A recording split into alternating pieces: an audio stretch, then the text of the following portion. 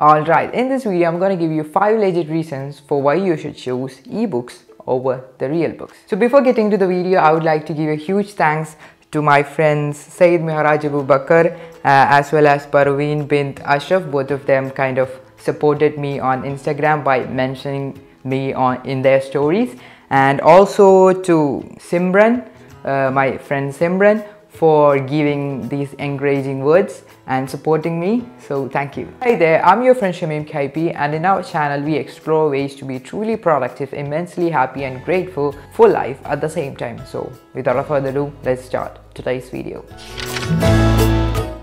So let's get to reason number one. Reason number one is actually minimalism. So for those who don't know, minimalism is this idea that the less stuff you have, the better it is. So minimalism is like a tool that you can use to get rid of the life's excess that you have, and it helps to focus on what's truly needed and what truly makes you happy and provides you with fulfillment. So that is this idea. Minimalism is this idea. If you seriously have no clue about minimalism, I would recommend you to watch videos of Matthew LA. He's an amazing creator, and I would definitely recommend you to watch his videos. They are amazing. I'm kind of inspired by him as well. Okay, now let me explain how ebooks help with minimalism. So when you're buying real books, they take up real physical space. So it's plainly simple that when you buy ebooks, they don't take up real actual space. So it kind of benefits you by promoting minimalism. Okay, now suppose if you are an extreme minimalist and you also buy real books at the same time.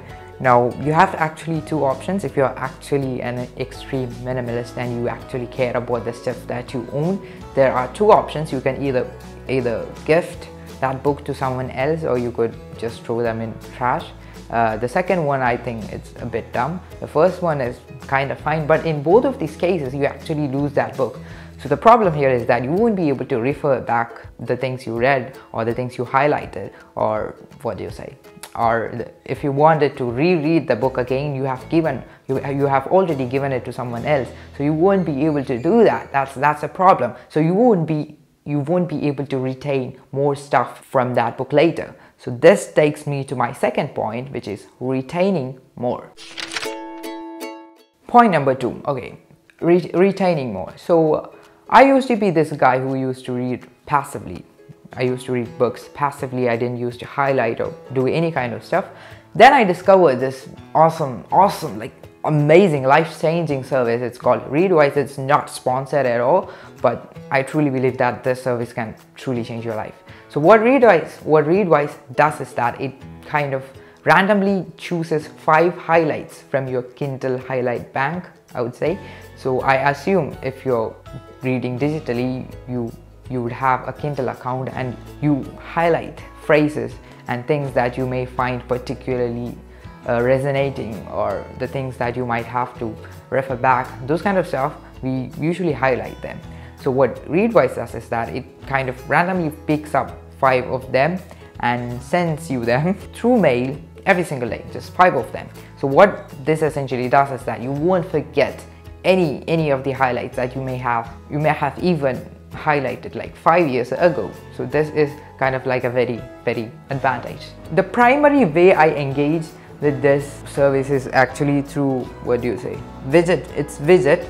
So as you can see, this is my iPad. I have a widget over there. So right now the widget is showing a phrase, a thing that I highlighted from the book The 4-Hour Workweek by Tim Ferriss. It says, develop the habit of asking yourself, will I definitely use this information for something immediate and important? So that is it. This widget has completely changed my life. Like, I can't even exaggerate even more than this. Like, this is amazing. This is just the best thing in the world. The reason why I say this is so I kind of passively read all of this stuff. I don't have to actively kind of force myself or make myself to read all of these highlights every now and then. It will just do it without me even knowing. Like, every time I open my iPad, I see this widget and I'm like, okay, that's it.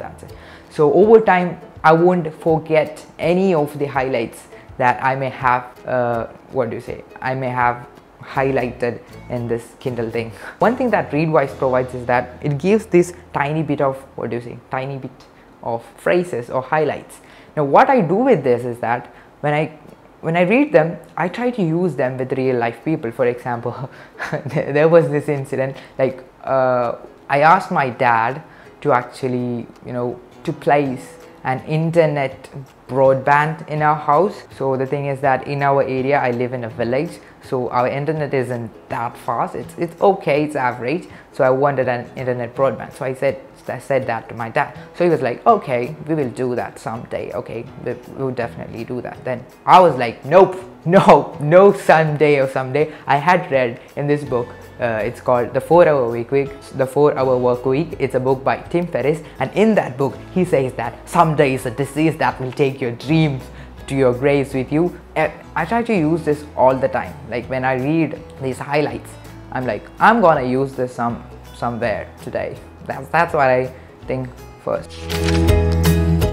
Okay, now let me get to the third point, the third reason. The third reason is actually traveling. When you travel, it's impossible. It's literally impossible to take your whole wardrobe of books with you. So one thing that you can do is that you can store everything in a single device and read any of your favorite books when you are on your vacation or traveling, or when you're on airplane or something like that. You can take all of your books. So it kind of gives me a peace of mind, like I have all of my books with you, I have all of my books with me, so I don't have to worry about all the stuff all the books that I left behind in my house.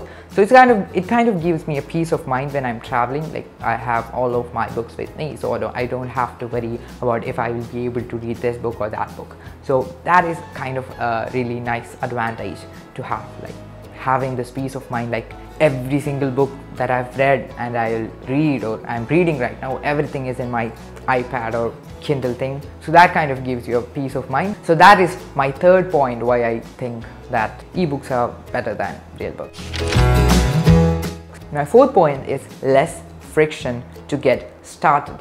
When you're buying a real book, for example, if you're buying it from Amazon, what you'll have to do is that you'll have to buy that book. You'll have to physically click on your phone, and that would take like 7 days to get arrived at your home. Then you'll have to take that, you'll have to open that. It takes a lot of friction to actually get started. But the thing with ebooks are that you could just open your Amazon Kindle account, you would just click on a book, do the payment and start reading.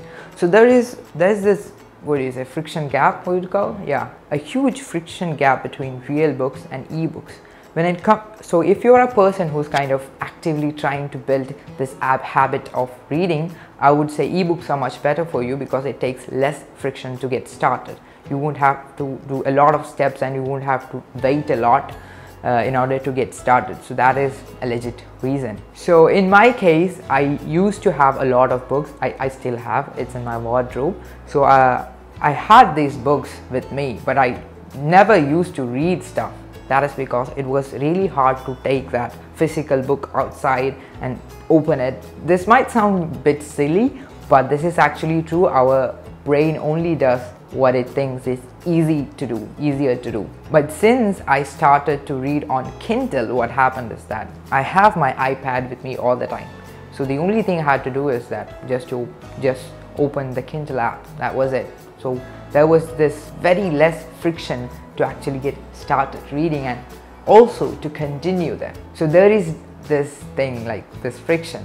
This friction thing is that it takes very less friction to get started. It takes very less friction to keep going on. So I think that this is an obvious point why you should prefer ebooks over real books. So that was my fourth point. My fifth point is that these ebooks are less pricey than real books.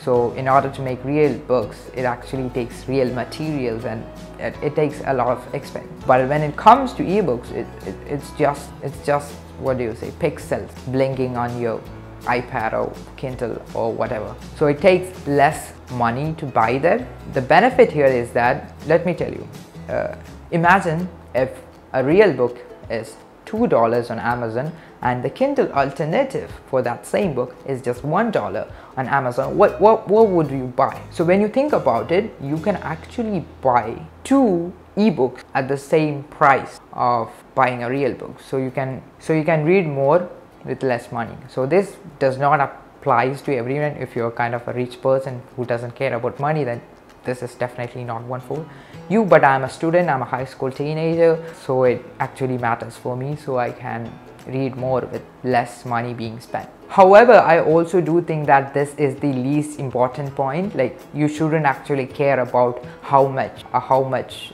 a book actually costs for you, because the value that you get out of these books are much more than that price that you give for it. Okay, so these were the 5 reasons why I prefer ebooks over real books. Do let me know what's your opinion on this.